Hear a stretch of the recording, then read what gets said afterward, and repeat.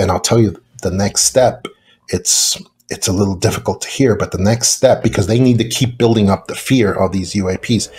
Next step is really for the UAPs to start shooting down our commercial airliners and our military jets from the skies. And that, I believe, is going to be happening very, very soon.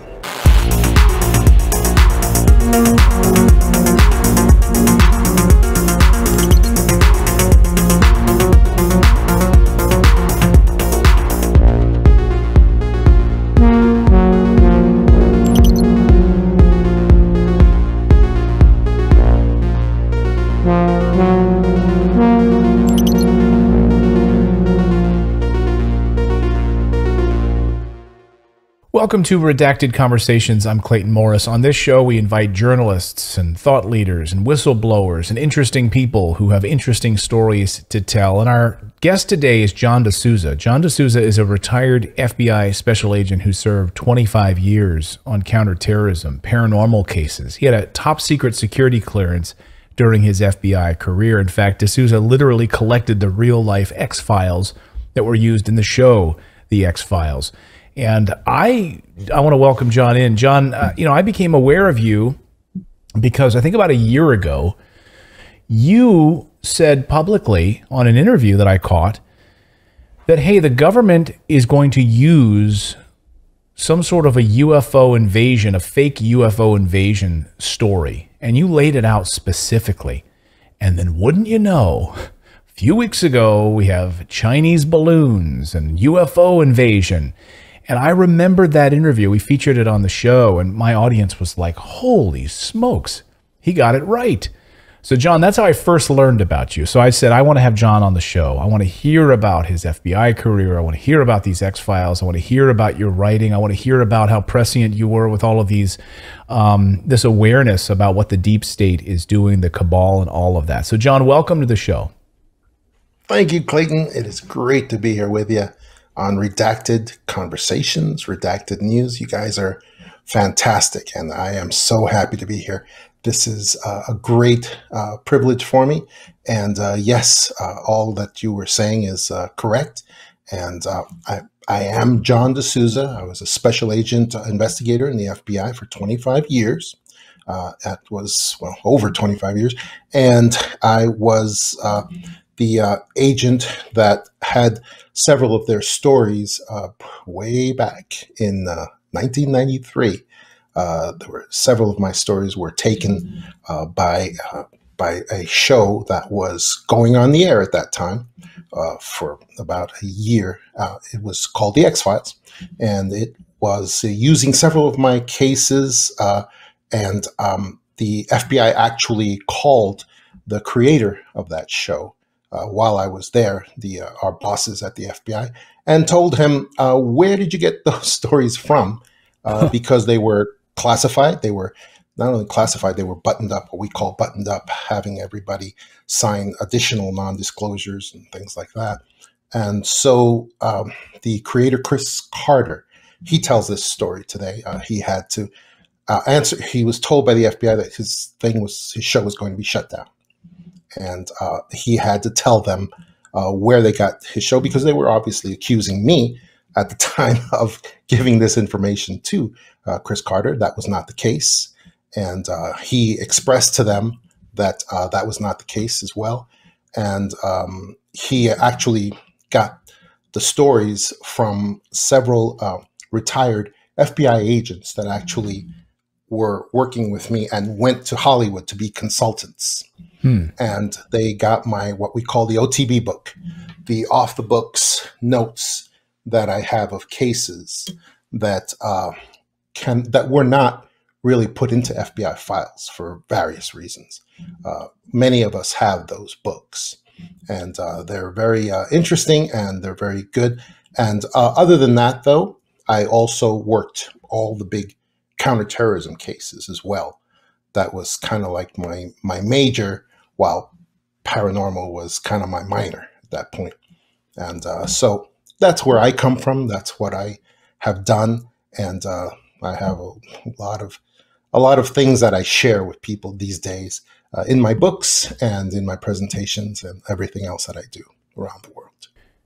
So I want to dive into a lot of these things. I want to talk about the cabal today. I want to talk about the deep state. I want to talk about why you left the FBI, like maybe the current state of the FBI. But first, before we get into some of that, maybe we can just talk about some of the news of the day, which how I came to learn about you, which is around this UFO flap, this Chinese balloon story. And you, over a year ago, were saying they are lying to us what they're going to do next. It's already prepared. They are going to tell us that a UFO invasion is coming. It will be used as a story. There won't be a UFO invasion. It'll be used as a story. And then I couldn't believe this all. I mean, it was all laid out there. It all was coming to be. Oh, it was Chinese balloons. Now maybe it was UFOs. Now it's UFOs. And now we're really ramping up the Pentagon awareness about it. And my side of it has been that they want to use this story to spend money, the military-industrial complex, to continue to make billions of dollars and using Space Force as the next way to do that and all of this. So am I wrong about that, or could you elaborate on that? And how did you know that this was going to be the case, that they were going to use this story to scare people? The way that I knew was through my investigations that have been painstaking over the years, and also my information that I get from the intelligence community.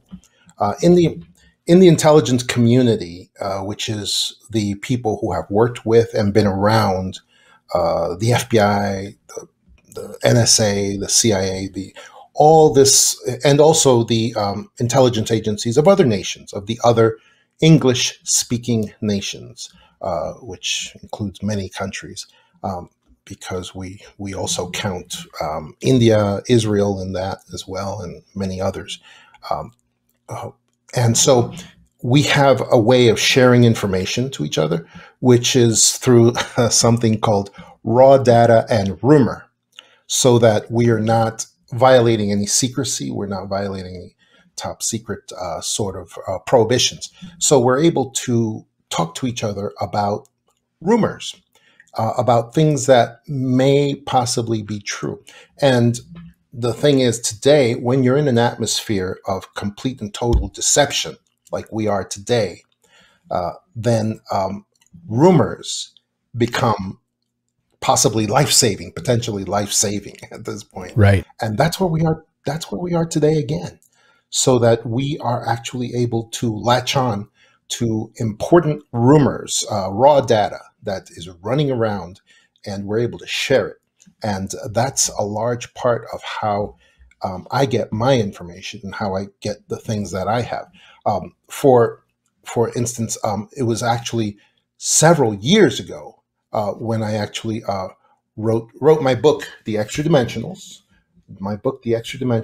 which lays out everything that we've been talking about. It lays out the fake alien invasion. Anybody who follows me knows that I've been talking about this for several years now.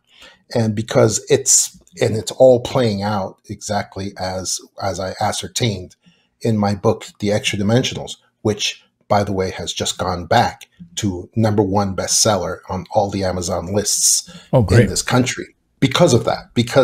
And I've had all kinds of mainstream media trying to contact me. It's blown up like crazily, trying to contact me because my predictions from the Extra Dimensionals are coming true right now.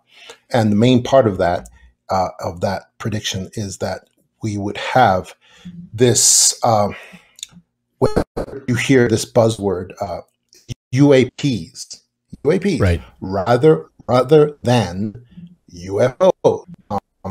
We had this elaborate operation. It's a psychological operation, the PSYOP, that has gone forward since, I would say, about 2012.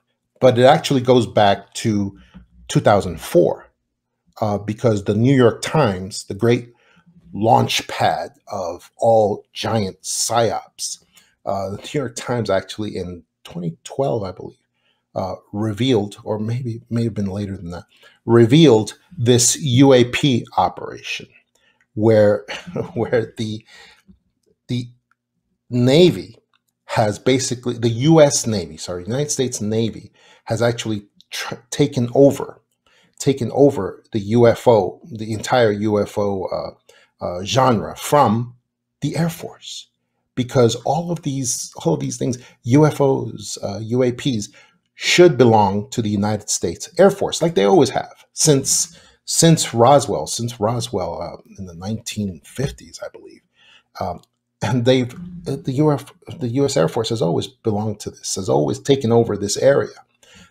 Now it's been shifted because they decided to move into this UAP phenomena, where in 2004 we had a bunch of these sort of silver-colored, and what they are is they're top secret drones. They're drones that possibly use anti-gravity technology from possibly Roswell. That was technology transferred from Roswell. And so we have all of these UAPs. And in 2004, we had a final giant experiment off the coast of California in the Pacific Ocean, where we had the no less a military force than the U.S. Nimitz carrier group, battle carrier group, that was off the coast of California and created a safe space for this final experimentation that went on. That's my description of what happened. In the New York Times and in all media around the world, it was described as, well, the Nimitz carrier group just suddenly happened upon these UFOs, and they kind of use softer language to describe UFOs, but they said, oh, this group of UFOs were buzzing around and they were at incredible speeds.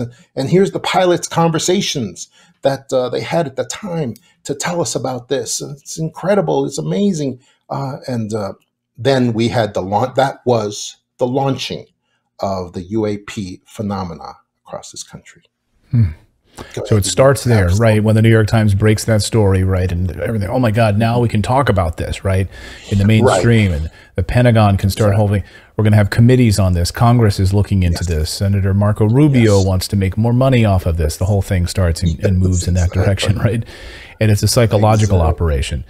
So it was all controlled, was what you're saying. This idea that that we knew that USS Nimitz was going to be there, and this was all sort of planned for this to be launched and sort of disseminated to the public. So these drones, these craft, are they U.S.-made craft, reverse engineered from downed Roswell craft, or are these otherworldly beings, otherworldly craft? What does your intelligence tell you about that? If you were involved in the X-Files program and at the FBI, what do you know about it? Well, you had about 3 questions there, and I would say yes, no, and yes. But okay, go for them. The answers are that no, they are man-made. They are man-made things. They are recognizable by the signature silverish sort of skin that they have. It's this, but the shapes tend to be different in every case. There are some that are cigar-shaped. There are some that are larger. There are some that are much, much smaller. Some of them are those tic-tac shapes, those kind of ovals. So they're all different shapes and sizes. However, they have the same signatures of the movement that they are capable of. However, the way that we know they are not true UFOs. True UFOs can be extraterrestrial and extra-dimensional. In other words, they are usually, they have capacity for shape-shifting. They have a capacity for disappearing and reappearing. That is one of the ways that we know genuine UFOs are afoot. We're able to see those qualities in them. These tic-tacs, these UAPs don't have those abilities.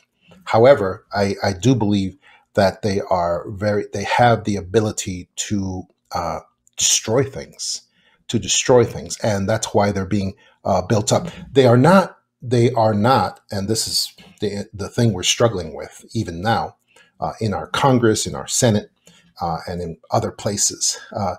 they are man-made, but they appear not to be made by the United States per se. We do have a congressman recently.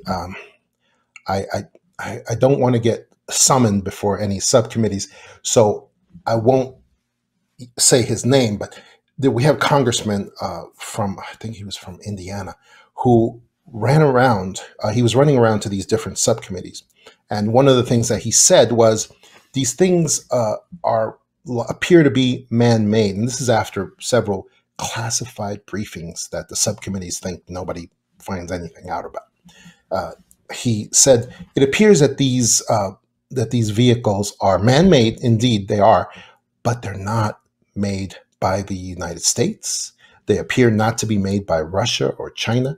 However, it does appear that our global aerospace companies probably had several hands in creating these things. And he's talking about McDonnell Douglas, Raytheon, and several other companies that really don't consider themselves American.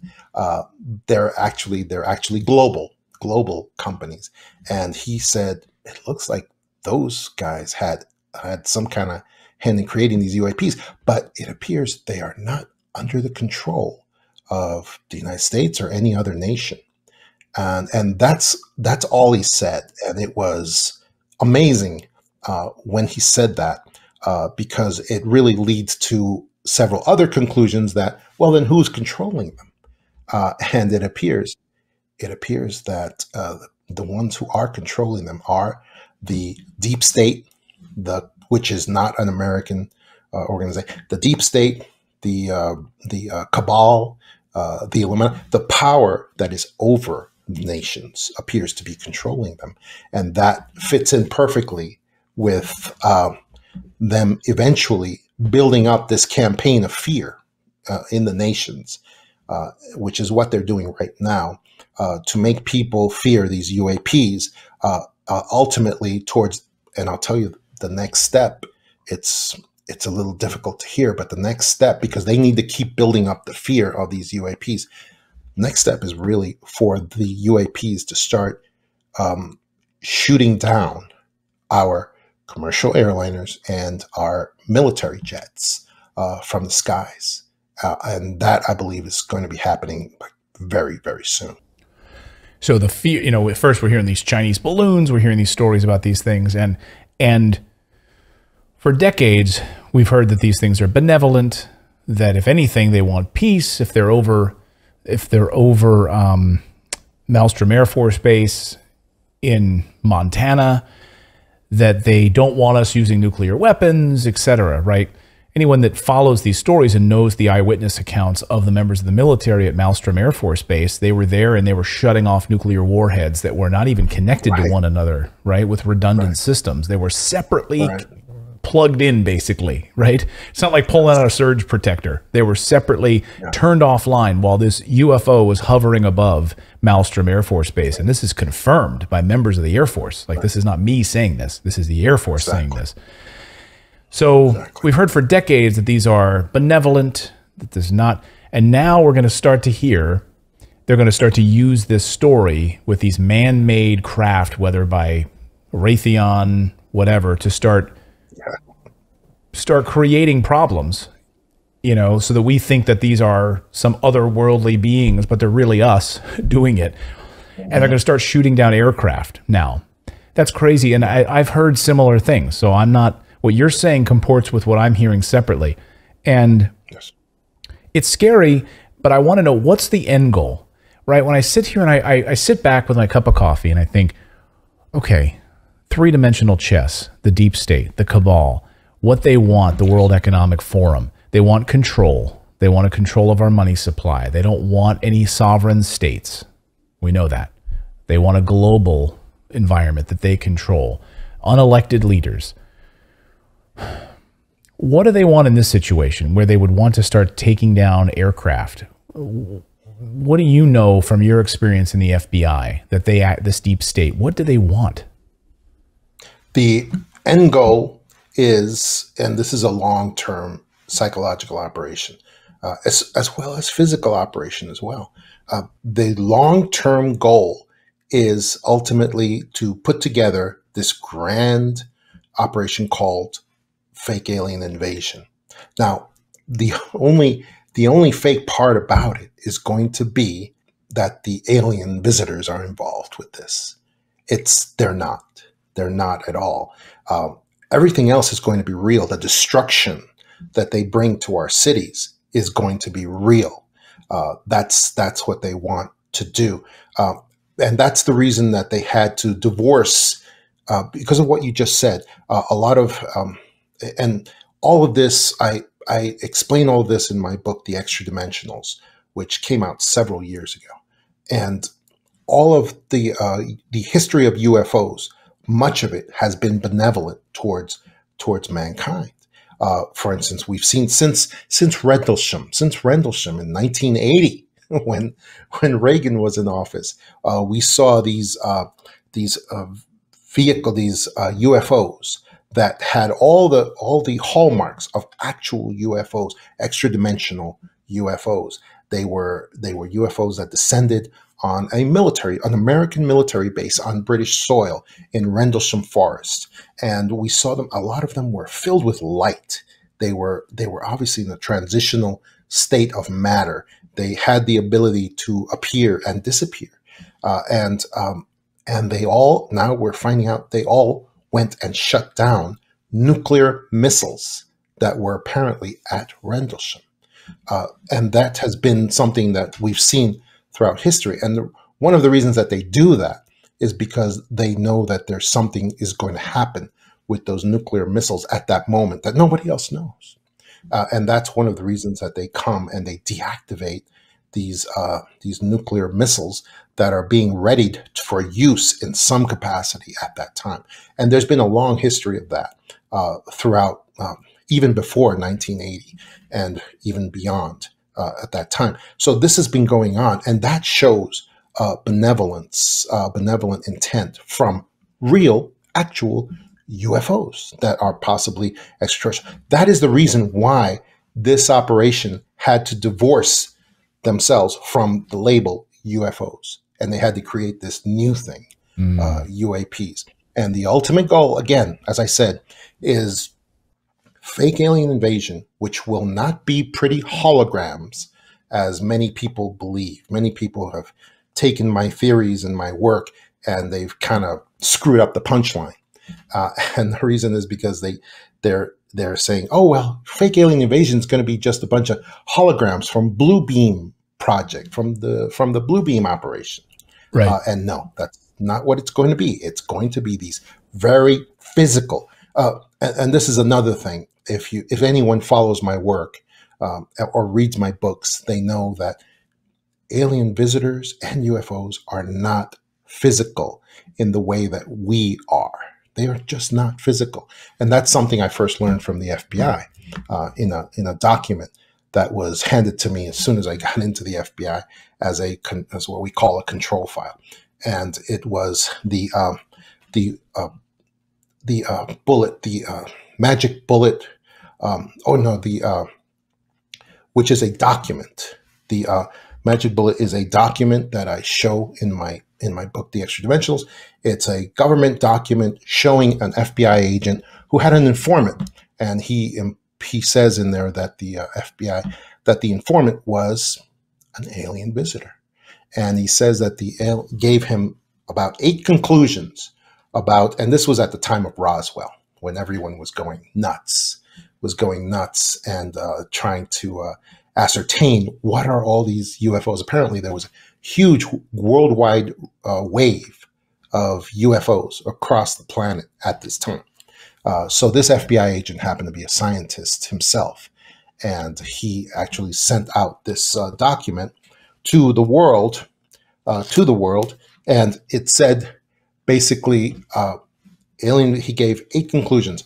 Alien visitors and UFOs are not physical. They are not physical. They are from another dimension. They are from another dimension of reality, and they can kind of manifest physically here for short periods of time. And the same is true of the UFOs that come with them. And he also said they are here for peaceful purposes.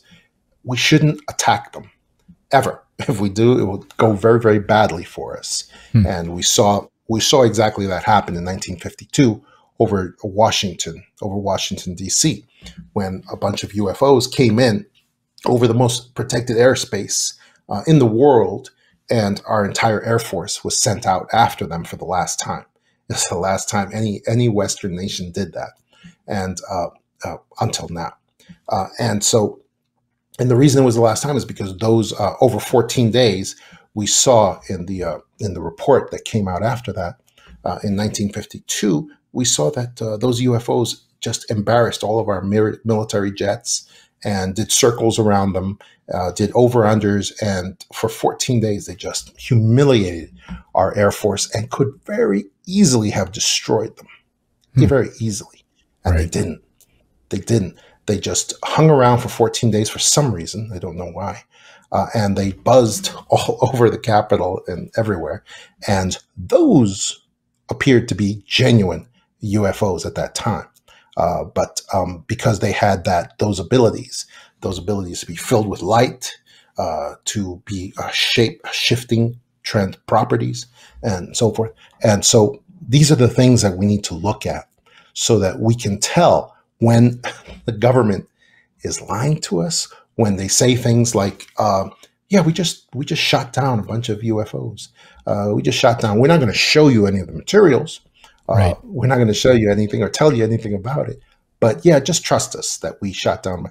Real UFOs cannot be shot down. We saw that in the Battle of Los Angeles when the entire California coast was militarized against Japanese Zeros. And we had all this munitions out there. And then a couple of very large UFOs came sailing in, and they shot everything they had up at it. All they did was kill about 4 or 5 civilians on the ground. Most of the munitions just passed gently through the UFOs. And then we had cameras that were taking pictures every second, every half second there. And after all the smoke cleared, you saw 2 giant UFOs very happily sailing away, undamaged from this occurrence. Those were genuine UFOs because they had that ability to dematerialize, to have these qualities that only genuine UFOs can have. UAPs don't have that. So your time at the FBI, you were there for 25 years. You were involved in some of these cases. How did you start to get involved in some of these paranormal cases at the FBI? Oh, that's because originally I was in the FBI from 1988 until 2013. That adds up 25 years. Wow. And when I originally went in, I actually went through the academy. And one of the things that happened at the academy was that I ran into a couple of people that had worked this case in the FBI that was very, very, very famous, especially back in the 80s. It was the case of Maddox and Platt. They were they appeared to be just a couple of hillbillies who had been running around robbing banks throughout Miami and Florida. And they appeared to be normal people. However, what we found out later was that they were very, very special in some sense, because the FBI, an entire FBI task force cornered them and had a huge shootout with them because, of course, they wouldn't surrender. And they had a giant shootout with them, and they had the drop on them. So the entire task force, both FBI agents and police officers, they shot them to pieces, both of them. However, instead of falling down and dying, they actually got their weapons and decided to trudge through this parking lot. It was like a parking lot of one of the banks. It was a parking lot that they found at random, and they forced them into there because they were in a bunch of cars. And then Maddox and Platt just got their weapons and started marching through the parking lot in a semicircle and killing the FBI agents and shooting the police officers. At that point, they just did, and it was called the Miami Massacre. The Miami Massacre, also the Great Miami Shootout, it was also called. And they shot all of them. They got all of them, and it was unbelievable what they did, because one of them was even shot through the aorta at the time, and they should have been dead. And they just marched through, and then they got in their car, and they were leaving. They were leaving after they shot all the FBI agents and all the officers, and they were leaving. Then we had one hero FBI agent who had his arm shattered by Maddox and Platt, but he used his other hand, and he actually was able to shoot both of them, and he shot them, shoot both of them through the car as they were leaving, and he was able to shoot them through the neck and sever their spinal cords, and that's how they finally died. So anyway, after that happened, it was a huge scandal. It was a huge scandal. Like, how were these guys able to do what they did? This was unbelievable. And so the FBI scientists stepped forward and said, oh no, they were probably loaded up on angel dust. PCP was very popular at the time. So they said, when people are loaded up on this angel dust, they're able to perform superhuman feats, and they're able to blah, blah, blah, so forth. Well, the blood test came back and showed that they had nothing in their system except a couple of cigarettes that they had smoked just before. They didn't even drink beer before they actually did this deed. And so it was a great mystery. And they were told to search for hard drugs in anywhere that they could find it, because people were looking for this explanation at the time. And there was a lot of political pressure on this situation to explain a couple of dead and maimed FBI agents, several of them in this case. And so those deputies were able to tell me that the only thing they found at this place was they found a little altar that was a pagan sort of Norse god altar. And it appeared that these two individuals had, at that time, they did some kind of sacrifice to some evil spirits from the Norse mythology. There was something to do with berserker spirits. And so I told them, I said, that's it. That's how they did what they did. They did some kind of sacrifice, and these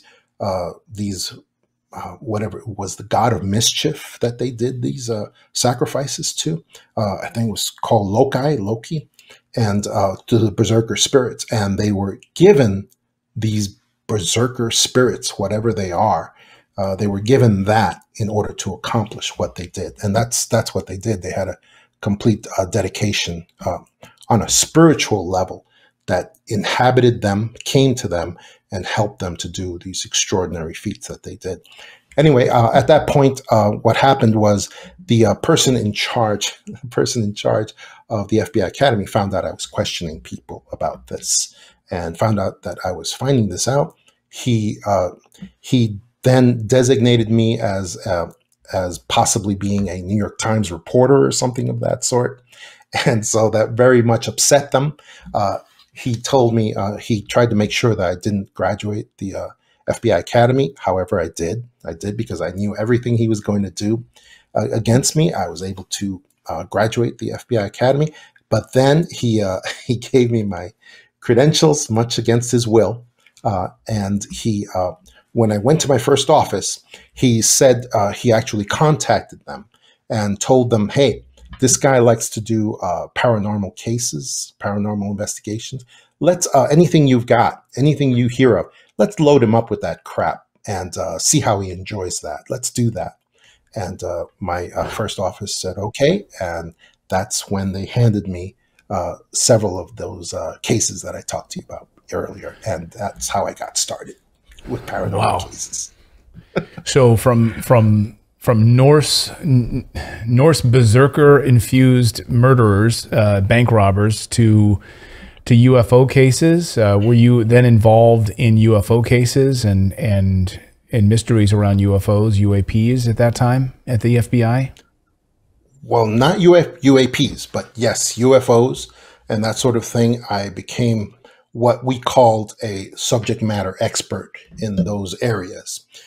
What that means is that whenever in the FBI, we would get a call from a desperate, let's say, sheriff or a desperate head of a jurisdiction anywhere in the country that had to do with UFOs, with paranormal, with abductions, with this sort of thing, then they would offer up that we did have a subject matter expert, well, the best that we could have at that time, in this area, and I would then go to assist in those areas under what's called a police cooperation request, which is just one sheet of paper that's filled out by the sheriff or the head of the jurisdiction, whoever they are, just requesting FBI assistance in this area, even if it doesn't fall under federal jurisdiction for whatever reason technically. So that's how I got started with that sort of thing. So you would amount these X files, these case files would be coming to you, and it would keep loading you up with these different. What was the? I don't know if you can talk about it, but what is maybe one of the craziest cases that you worked on that you still are scratching your head as to what you had to work on that we might not even know about or never heard about? Well, okay, the craziest one that I'm still not supposed to talk about, but I can say that it was featured in, I think it was about the first episode of the X-Files, or maybe it was the second of the first season. By the way, they used my stories during the first season of the X-Files, and then after that they went to other. They no longer used my cases. However, the rest of the X-Files was all based on true stories as well. However, I would say the craziest UFO, the craziest paranormal case was when I was sent to a military base. I mean, I can say in general terms, I was sent to a military base. We observed a military base where they had several disappearances that were associated with the appearance of UFOs in the area, and there were UFOs that the military base said, the commander said, I don't know what to do with this. I mean, I'm at my wit's end, and so we went to observe these UFOs that had been coming to the outskirts of this military base, and on a regular basis, and they were filled with light. They were filled with light, almost like they didn't even appear metal anymore, and they would just come. They would come to the edge of this forest, and there was a group of people who would just do a regular observance of these things. And so myself and my partner, we went, and we were with those people, and for some reason, one of the UFOs picked us out for some reason and came directly at us, and just, it appeared to land on us at some point. All the people ran, everyone ran, including us. But it appeared to land on us, but then it didn't, because it disappeared somehow. And then we had people from the base who took me in against my will. They took me in and they interrogated me as to what my knowledge was of the UFOs. Why did the UFO come over to me in particular? Maybe it was something about me that I summoned them or something. So anyway, I went through a long process of them questioning me over that. And isn't it amazing what you're the FBI and they're questioning you? Yeah, that doesn't seem like that's how it usually works, right? Well, and it's because they were not military personnel. They were at the base, but they were all dressed in black. They were, they appeared to be some, I don't know, like special forces types of guys. but they were all dressed in black. And then when they brought me into the military base to be interrogated, they did not have any, there were no military people around. I couldn't see any of them. So anyway, then we contacted our FBI headquarters to get me released. And our FBI headquarters told me, no, it's fine. Those guys, we know who they are. Just answer their questions and they're going to release you. And so that's what we did. I answered as best I could. And then they ultimately released me several hours later. And it was just a horrendous experience for me. And it was one that really told me that those guys were not U.S. Personnel, let's put it that way. They were something higher, because the commander of the base lost total control. He had nothing to do with this. And it told me that these guys were somehow connected to a higher power, with what we know today as the Cabal, and that they themselves don't fully know what is happening with the genuine UFOs, and they're desperate to find out. That's what it told me that night. The Cabal is desperate to find out. Yes, exactly. So what is the Cabal? For anyone watching right now, I say on our show the deep state all the time, and I refer to the deep state as the permanent government, the people that are there. Yes.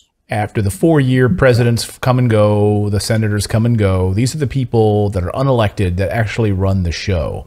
Is the Cabal the same thing or different? They are the same thing, because that is a subsidiary of them.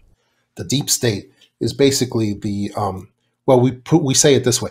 The deep state is the American subsidiary of the Cabal. The Cabal is a global international group of the bloodlines.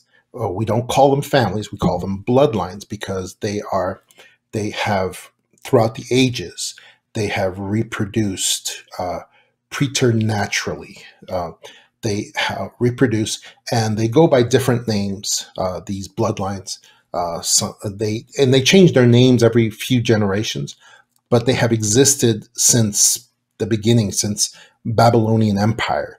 They are the group that has controlled, let's say, the Roman Empire by lending money to them, by giving them money, and then giving money to the other sides as well.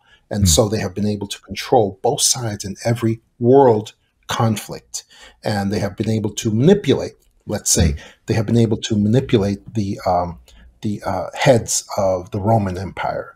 Of the last great success that they had was the Nazi Empire here, that almost took over the entire world. So that's what they use now. They use the methods that they discovered during the Nazi rise of power in 1938 in World War II. So they are the banking bloodlines,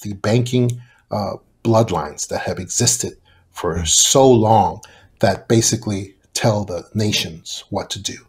That's the Cabal. That's who they are. And that's who they are today. Is that the first time that you discovered them at that military base that day? Is that when you said, "Oh, something else is going on here"? And is controlling here? Yes, absolutely. That was the first moment when I said, "Okay, U.S. nation authority means nothing here. Absolutely nothing. These guys control everything." And then, the next moment when I realized that was true was I was in the FBI. I was one of the first FBI agents that worked something that we called at that time FISA investigations, under the newly formed FISA, Foreign Intelligence Surveillance Act, and FISC, the Foreign Intelligence Surveillance Court as well. It was the first law that got its own star chamber of judges, of courts that were just dedicated to them. But now the reason for that was because the FISA was only supposed to be used against international terrorists and agents of a foreign power. agents of a foreign power, non-U.S. persons. That was the whole basis of the FISA.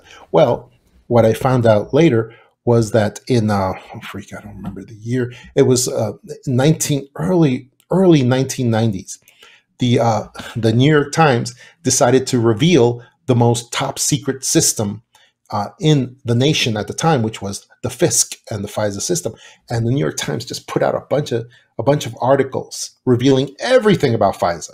We are not even supposed to know the word FISA today. However, the New York Times took it upon themselves to reveal everything. It was all top secret too. It was all top secret. And they told everything about it. And at the time, Bush the elder, the older Bush, was president. And at that time, he said, we're going to prosecute everybody in the New York Times that revealed all this stuff about FISA. We got the evidence. We're going to put them all in prison. And wouldn't you know, the New York Times said, no, he's not. And sure enough, that was the next time that I found out that the New York Times directly works with the Cabal and has their authority, basically, because after all that, not a single person was ever questioned or called before a Senate committee or anything for violations of the Espionage Act, which they committed. I mean, tremendously committed. Wow. And that was the other moment when I found out, wow, anybody that's associated with the Cabal basically has higher authority than the president of the United States or anybody else. So that's we see that with the New York Times, and we see that with the New York Times today as a mouthpiece of the deep state still to this day. We've seen that in the Ukraine war, et cetera. So I'm curious why, and then what was it that prompted you to leave the FBI? What was the catalyst for that after 25 years? And now you're after 25 years. Yeah. After that period of time, what happened was I was not going to leave the FBI. However, at that time, we were suffering under the oppression of an individual named Renegade, who was very well known as a hater of America. However, somehow the Cabal influenced American elections and got him to be president. It was the individual that we know as Obama today. And he became president of the United States, which is very ironic. And he actually placed, at that time, he placed in over the FBI an individual named James Comey. Right. He was a person who was known in government to be nothing more than a water carrier for the Clinton Foundation. He had spent the whole previous 20 years basically just running around and putting out fires, minimizing investigations against the Clinton Foundation and making many of the investigations go away. That's all he was known for, and that's all basically that he did. And then at that time, he was put in charge of the FBI. I tried to tell everyone I could that we cannot have this guy in charge of the FBI. Eventually, that word apparently got back to him, and he actually sent what we call an angel of death over to where I was in the FBI, and that person was in charge of finding a way to get me fired and get me dismissed from the FBI before I retired, because I had already put in for retirement to get out at that time. And they tried, and all of this is documented in a movie called 1,000 Pieces, where I put all of this so that the story is available for people to see. And ultimately, they were unable to find a way to get me fired. Even Comey, with all his power, he had just been coming in as director. And I was able to leave on good terms from the FBI at that time. And that's what occurred. So what's next then?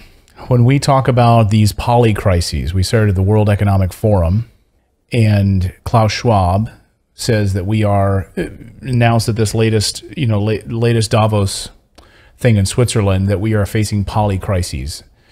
and these unelected group of globalists that want us to have this, I don't know, next round of disasters, next round of crises that they can control and manipulate us. What is their goal? What do we expect to see?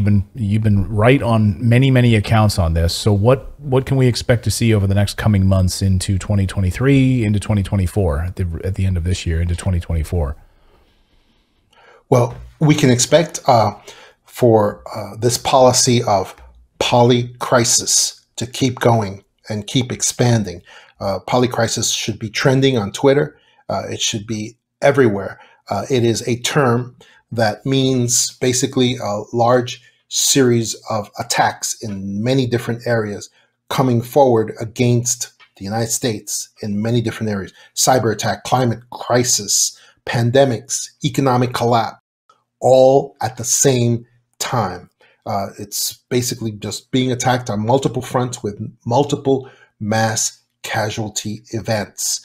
And with also the most important part, with no resistance or attempts by national, local police or forces and authorities to try to protect the public or to investigate any of these attacks. That's a very important component. These things can't go forward if there's any investigation. So that's why we have been seeing all of these.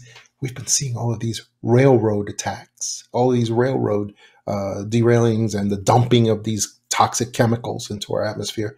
There's been no investigation. We haven't had a single FBI person step forward and have a press conference. Hey, we're getting to the bottom of these railroad attacks and the dumping. No, there hasn't been. No. In fact, we heard from the head of the FBI last week, just a few days ago.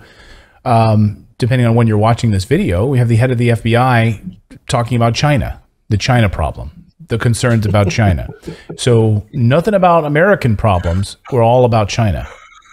Oh my gosh. And so then we need to ask ourselves, who came up with this policy of polycrisis, of multiple attacks against Western nations on several different fronts? Who was it? It was Klaus Schwab.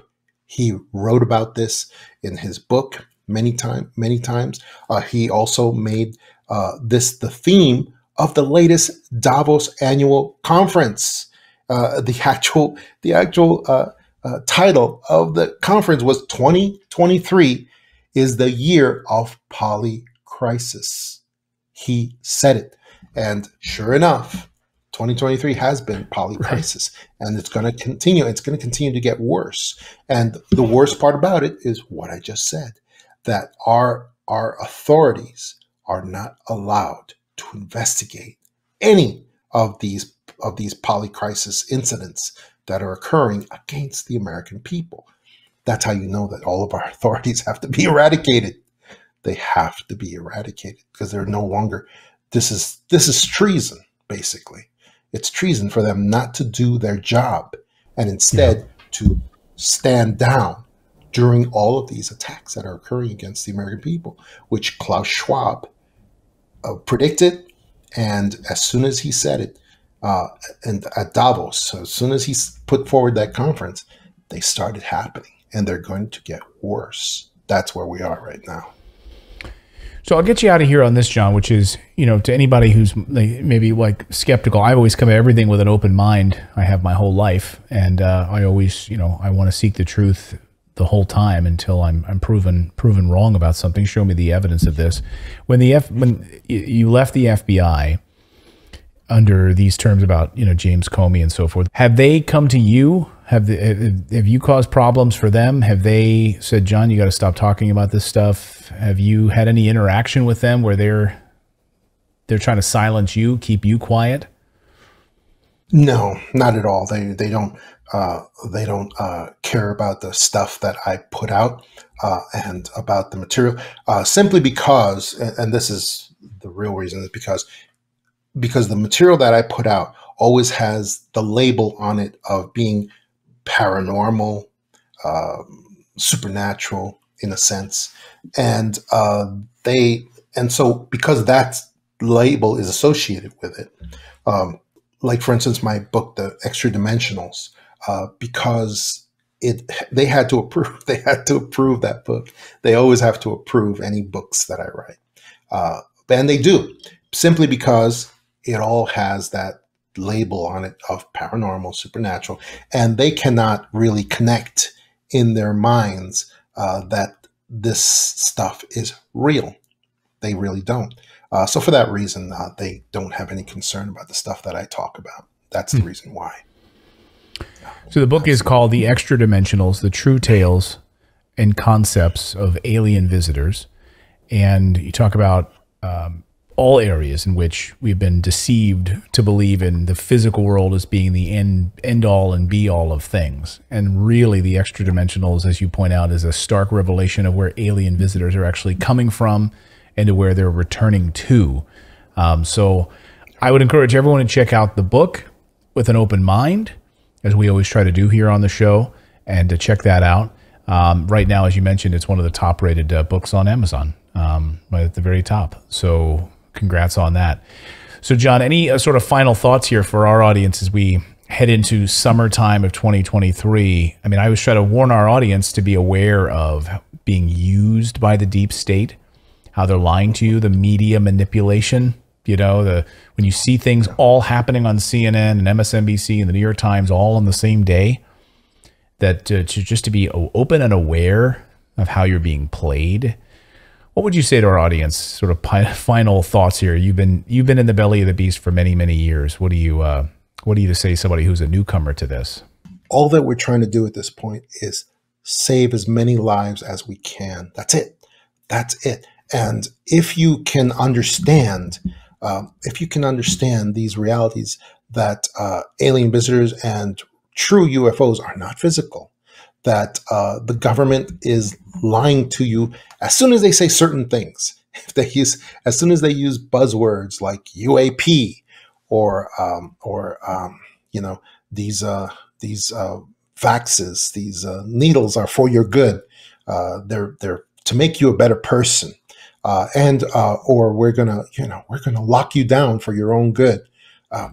You have to be able to articulate why you know these are lies, these are deceptions, and how we are going to save our own lives and save the lives of others by recognizing these deceptions, recognizing that these things are not true.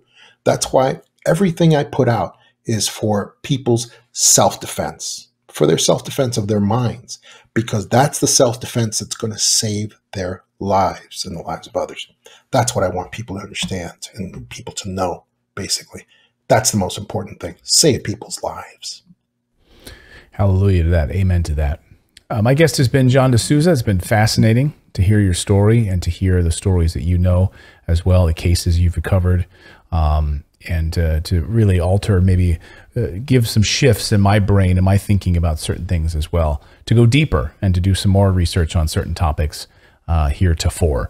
John DeSouza has been my guest, retired FBI special agent serving 25 years in counterterrorism and paranormal cases. John, thank you so much for joining us here on Redacted Conversations. Thank you, Clayton. Great stuff. Thank you so much. Thank you.